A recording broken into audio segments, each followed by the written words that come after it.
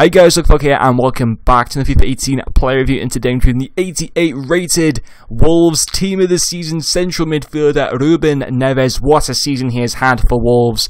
A fantastic season for him and a very much deserved team of the season card.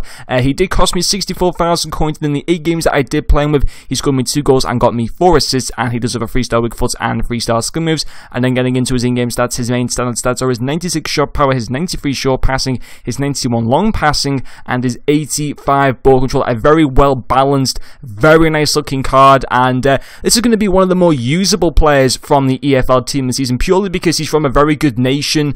He can link up well with Jota, who is the left wing player for Wolves as well. Obviously Wolves have had a fantastic season. It's going to be good to see them actually in the Premier League next season, and if they can keep Jota and Neves as well as some of their other players, they will not get relegated. But Neves might leave. I don't know. I hope he joins Liverpool, but if not, I'd like to kind of see him stay at Wolves and just see how we can progress there with them in the Premier League. But anyway, enough of Wolves. Focusing on Ruben Neves, I really did enjoy him. I thought he was a fantastic player. I originally started him off with, when I was doing the Vija review, in my second team. I sold that team because I don't usually like having a second team. I just prefer having one solid team to use, and I've decided to put him into that team as my CDM. I played him as a centre mid and a CDM, and I'm going to tell you what position I do prefer him in. Anyway, so getting off into the first point, it is going to be his passing.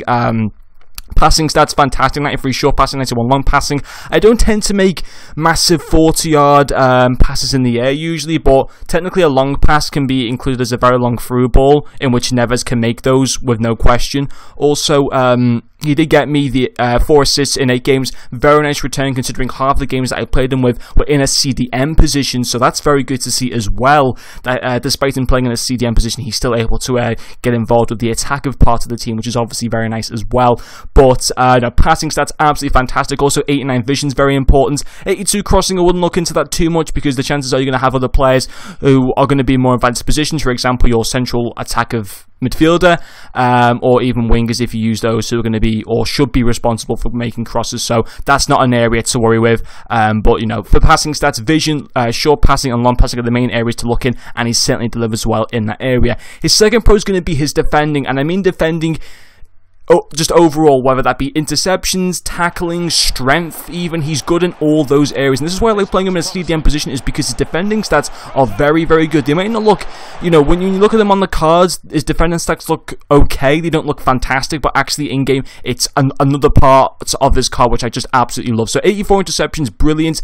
78 strength at the heights of 5'11", may not look fantastic, but actually in-game is very, very useful. And also his 85 stand tackle is also very useful for that CDM position. That's where I think you're going to get the best out of this card, in my opinion. And defensive wise, very good. Made some crucial tackles for me as well. Also, because his passing stats are so good, it's really good to be able to kind of pick up the ball with this guy in CDM and be able to start off attacks with him, because he's got decent pace, decent dribbling, although not the best. That's why I never put him as a cam, because his dribbling is not fantastic, but it's okay. In terms of his shooting stats, personally, I was a little bit disappointed with them, if I'm totally honest. I mean, his shot power and long shots, don't get me wrong, look great, but that 76 finishing really does put down his finishing stats, unfortunately, which was a bit of a shame. And I think because his finishing stat is so low, it does impact the shot power and long shots usually, and that's why my only 2 goals came from penalties. Otherwise, I think he could have been a lot more effective with goals from outside the box and stuff like that if his finishing stats had been a bit higher. So maybe if you want him to be a little bit more of a threat in an attacker position, I would recommend putting up a stat that increases his finishing, because that could be vital to this card being very good in attack of play. But overall, I was very happy with this card. Personally, I liked him in a CDM position. That's the position that I like to play him in most, for his defensive and passing, what he can do in that area. So that is where I'm going to continue to play him, but I think he was definitely worth the coins to get. I was really, really happy with him, and hopefully he will continue to progress, you know, IRL for Wolves in the coming years and all that kind of good stuff. But anyway guys, that's going to finish off this player review. Thank you very much for watching, and I'll see you guys later.